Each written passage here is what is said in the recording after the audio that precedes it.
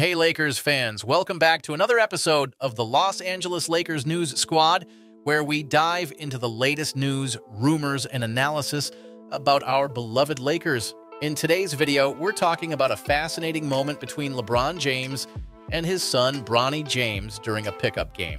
That's right, LeBron didn't hold back on Bronny, and there was even some trash talk exchanged on the court. We'll break down what this means for LeBron's competitive mindset and Bronny's bright future. As always, make sure to stick around until the end, drop your thoughts in the comments, and don't forget to hit that like button and subscribe to the channel for more Lakers content. LeBron James, even as he approaches 40 years old, remains one of the most competitive players in the league. The story of him going up against Bronny in a pickup game and not holding back tells us a lot about his mentality and what he expects from his son, who is preparing for his own NBA journey. What really stood out was that LeBron treated Bronny like any other opponent, even hitting him with a signature "you can't mess with me" after a tough move to the basket. This behavior from LeBron shows that no matter the setting, his winning mentality never wavers. And for Bronny, there's no better lesson than seeing that kind of drive firsthand. LeBron's NBA career has always been about striving for greatness and overcoming challenges, and it's clear he wants Bronny to adopt that same mindset. Let's talk more about Bronny James. It's important to remember that while he's carrying the weight of being LeBron's son, he also has his own set of expectations and undeniable talent. Although LeBron was a dominant force right from the start, Bronny is carving out his own path and learning from the best.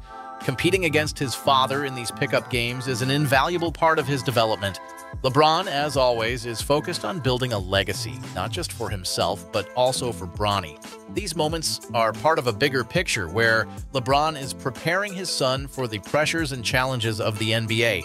LeBron had to deal with a lot of doubt and criticism throughout his career, and Bronny will need that same mental toughness to navigate the inevitable comparisons and high expectations. As for the future of the Lakers, LeBron's competitive fire should inspire the entire team. He's still the leader of this squad, and even though his time as the Lakers' top player is coming to a close, his influence on the team and on Bronny will be key in the seasons to come. To wrap things up, this moment between LeBron and Bronny isn't just about a casual pickup game. It's about passing the torch. LeBron is shaping the future, not only of the Lakers, but also of his family. And this relentless drive is what has kept him at the top for so long. As we watch Bronny prepare to take his first steps in the NBA, we can be confident that he has the tools and the support to succeed, just like his father did. Now, I want to hear from you. What do you think about the dynamic between LeBron and Bronny? Do you think Bronny is ready to handle the pressure of being the son of one of the greatest players of all time? Drop your thoughts in the comments and let's discuss. And of course, if you enjoyed this video, don't forget to hit that like button, subscribe to the Los Angeles Lakers News Squad, and turn on notifications so you never miss an update on your Lakers. See you in the next one. LeBron James shows his full support for Caitlin Clark. "She has my support 100%.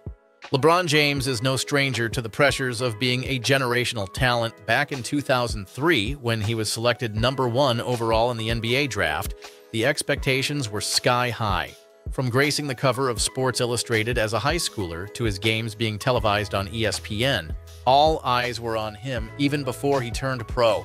Fast forward 20 years, and another once-in-a-lifetime player is making waves. Caitlin Clark, a star at Iowa, shattered records at the collegiate level and entered the WNBA with massive expectations, becoming the #1 pick. She not only set the Division I all-time scoring record, but also brought in record-breaking TV ratings. And just like LeBron, Clark has faced immense scrutiny, with people questioning whether she could handle the pressures of the pro league.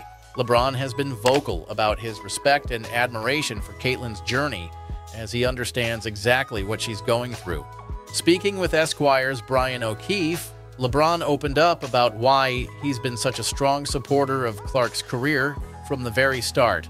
"I have a great deal of respect for Caitlin Clark because I know exactly what it means to be drafted, be the face of a franchise, and also get the scrutiny from a lot of people who don't believe you're ready for the next jump, don't believe you're ready for the big leagues, and just don't think that you belong," LeBron said. I remember when I came into the league at 18, how many people doubted me and hoped I would fail. LeBron went on to explain why he's been cheering Clark on. Me watching Caitlin and seeing what she's doing, I've been in support of her since day one because I remember going through that. She has my support 100%. She's a transcendent player, and we all saw that at Iowa. I knew it would translate to the big leagues. She's an unbelievable talent. It's great to watch. In her rookie season, Clark proved why she was the #1 pick. She averaged 19.2 points, 5.7 rebounds, 8.4 assists, and 1.3 steals per game, leading the Indiana Fever to a playoff appearance. She was also named WNBA Rookie of the Year and became the first rookie in league history to record a triple-double, and she did it twice. Though the Fever fell to the Connecticut Sun in the first round of the playoffs, Clark's rookie campaign made it clear that she's just getting started. Reflecting on her first year, she told ESPN's Andrea Adelson, "The fun part is I feel like I'm just scratching the surface. I'm always nitpicking every single thing I do. I want to help this franchise get even better, help my teammates improve, and I know there's a lot of room for me to grow." With her drive and determination, Caitlin Clark's future is bright, and LeBron's unwavering support only adds to the excitement surrounding her career. Like LeBron in the early 2000s, Caitlin is on the verge of greatness, and it's going to be amazing to see where her journey takes her next. Be sure to like this video if you enjoyed it and hit that subscribe button to stay updated with all the latest Lakers news and more. And let me know in the comments what you think about LeBron's support for Caitlin Clark and her incredible rookie season in the WNBA. Welcome back to Lakers News Squad, your go-to source for all things Lakers. Today, we're diving deep into some of the hottest topics surrounding the team right now. Much like the Miami Heat, the Los Angeles Lakers are navigating through an era with an aging superstar and a narrowing championship window. LeBron James, who will turn 40 by the end of this year, continues to defy time with his incredible performances.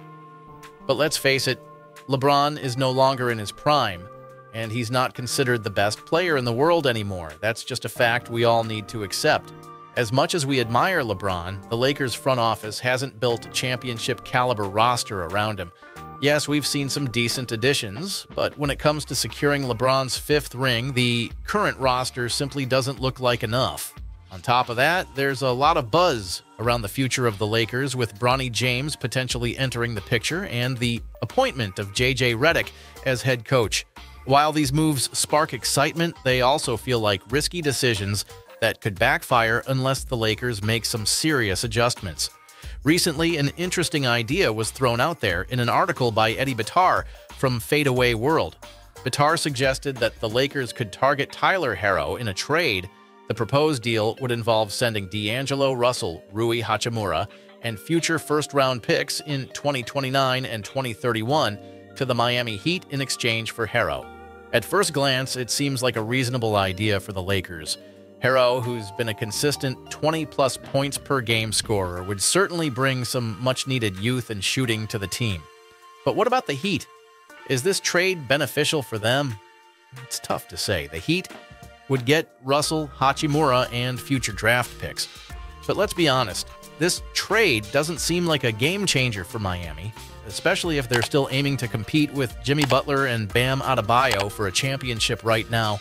However, if the Heat are already looking toward life after Butler, keeping Herro seems like a smarter move. Yes, his growth has stalled a bit over the past few seasons, but at just 23 years old, Herro still has plenty of upside and could be a key piece for Miami's future. So is this a trade that the Lakers should pursue? Would Tyler Herro be the missing piece we need to push for another championship run? Now it's time to hear from you. What do you think? Should the Lakers make a move for Herro or focus on other options? Drop your thoughts in the comments below.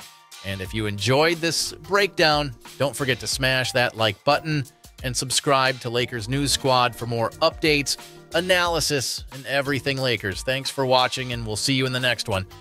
Thank you for tuning in to Lakers News Squad. Be sure to subscribe and stay with us as we continue to bring you the latest news, analysis, and insights on your favorite team. Go Lakers!